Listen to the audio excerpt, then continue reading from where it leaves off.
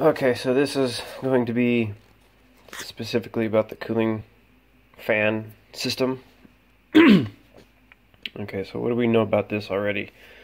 We know from the no crank video that the cooling fan relay is interrupted by the starter motor.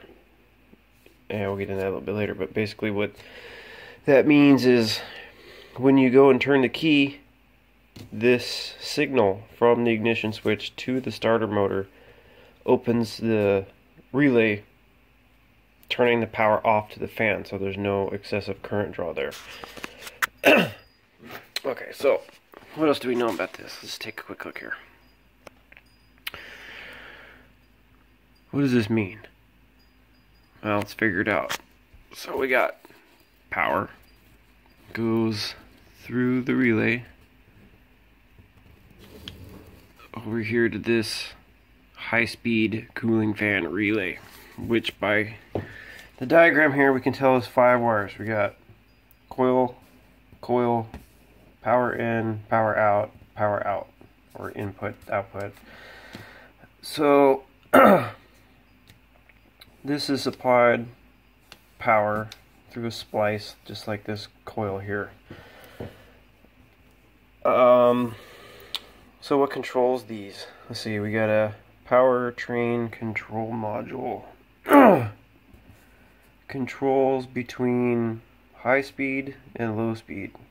We also have powertrain control module, controls the low speed.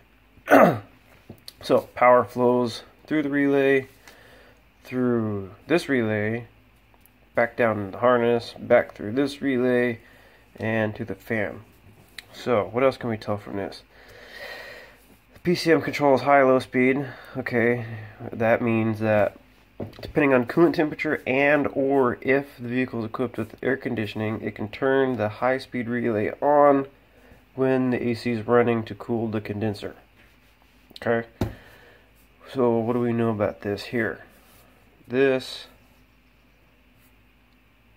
is controlled by the PCM, so this relay is grounded, turning the relay off. So that means that without this PCM input, without this PCM input, the fan should run all by itself.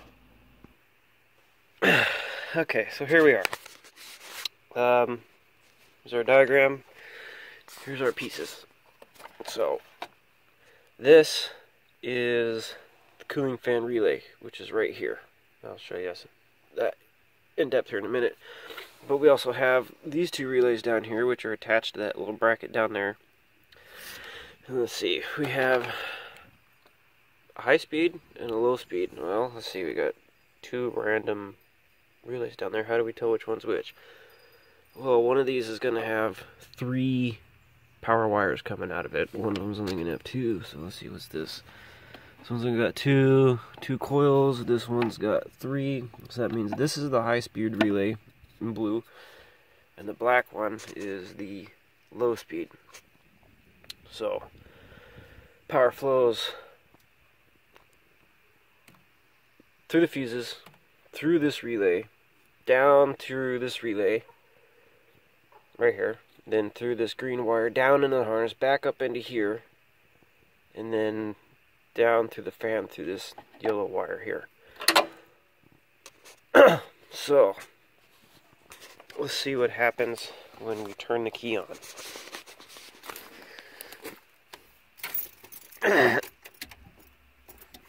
Okay, so fan doesn't run. Let's take a look at our diagram here. So we know that the PCM controls both of these relays. So what happens if we do the American thing, send in the Liberation Force, and deprive this relay of this ground? So, find the relay, and conveniently I've already set this up, but if we take away this input, fan comes on. Okay, well that's a good sign. So when we put that ground back in there, we can hear the relay click to the off position. So I could pull this other wire out here. This what color is that? This red wire here. I could pull that out and switch it to high speed, but it doesn't really matter. So what else do we know here? Okay, so we're driving along. All of a sudden our gauge starts going up. By the way, the cooling fan, according to Ford, is supposed to come on around 230 degrees, which is about the L area on the gauge. Due to manufacturing processes and variations in stuff, everybody's gauge is going to be a little bit different. They're not all going to be exactly the same unless you get a, you know, super expensive digital one. Okay, so let's see if I can get in here.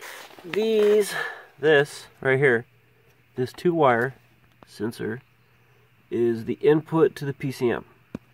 This little 1-wire guy right here next to him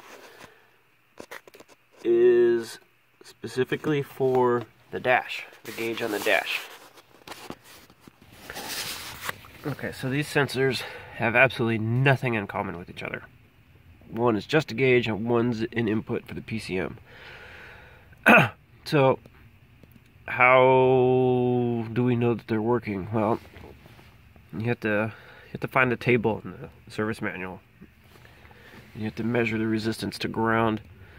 So there's positive temperature coefficient, there's negative temperature coefficients sensors, 2 different types.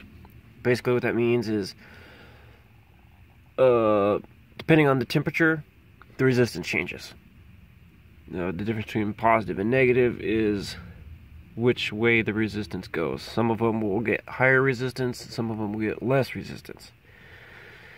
So we can test the gauge for movement, but it's not a very effective test. So let's take a look here. Keys on, our needle is pointing towards the C. Hi baby, what you doing? Eating a broccoli? Okay, good. It's very helpful. Okay, so hopefully that stays. Unplug this. I'm gonna jam this piece of wire in here. Like that. Then I'm going to take this piece, this in, and I'm going to put it right there in the negative terminal. And the negative terminal, wrong terminal. Okay, so we come in here and take a look at our gauge, and you can see that it's completely pegged out to the other side. So we can tell that the gauge is at least doing something, which is a good sign. And if we hook it up to the positive terminal, which is stupid, probably shouldn't be doing this, but see the gauge drops all the way below the other side of the C. Well, let's unhook this before it does something. I'm just doing that because I don't really have a plan for this car yet, and I just don't really care. Okay, so go ahead and plug this back in. Plug this back in. Okay, so what have we learned so far? We learned how the system works. We need to know a quick way to test the fan. So sitting there in traffic, and temp gauge goes up, and all of a sudden the engine goes, and your valve seat dropped out of your head, which happens. So is it because it overheated because of a bad thermostat or a clogged radiator, or because the fan just didn't come on at all? Well, we know from our testing that the fan normally wants to be on, but the PCM turns it off. So either the PCM input from this sensor right here is bad, or the fan circuit is inoperative. So how can we test that? Well, we know that this relay has power and an output, and it goes to the starter motor through the ignition switch. So let's try something here real quick. Okay, so we know from the previous video that here is power, output to the fan, and starter. This is the starter control circuit right here. This is the power, and this right here, so if we take this wire and jam it in there, fan turns on. So that's a quick way to test the fan. Also from here, what we can do is we can test the starter, but that's not all that we can do. We can use this pin right here to back feed power through the ignition, and I can do this. Stand by. Okay, so we can back feed power through the ignition through the terminal on the right, and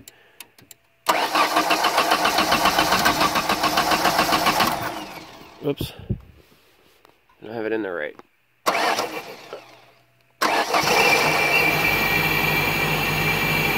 Okay, so just get big focus.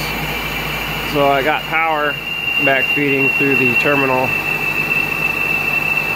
So from this point right here, from this relay, we can test the fan. We can test the starter.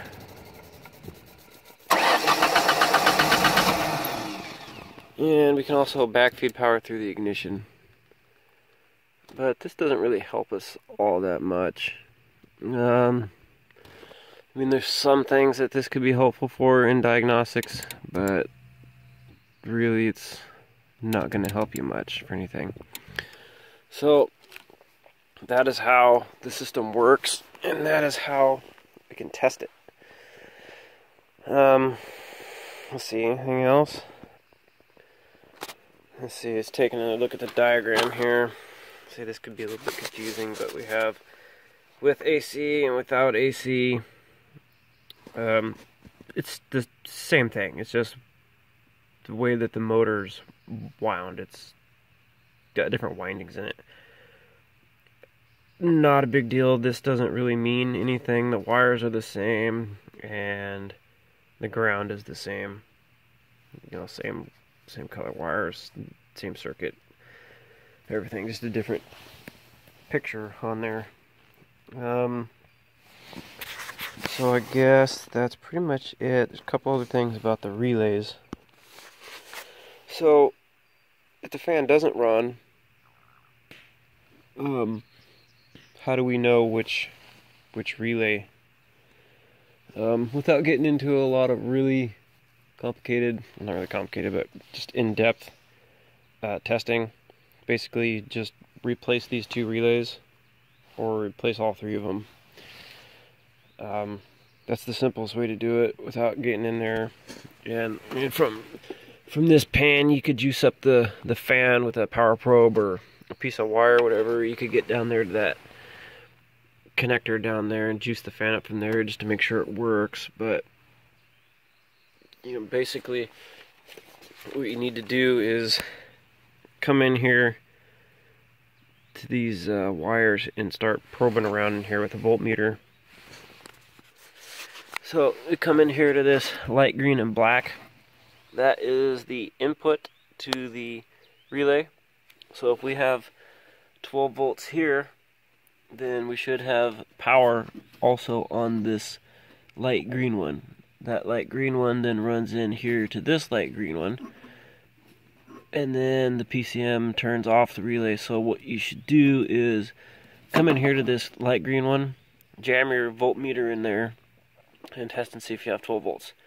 If you don't have 12 volts, then you need to come back here and test from here. If you have power here and not here, then you have a break in this wire, which is probably not ever going to happen. It's most likely the contacts in this relay have opened. So if you don't have power on this light green and black wire right here, then you need to come back up here and test for power here.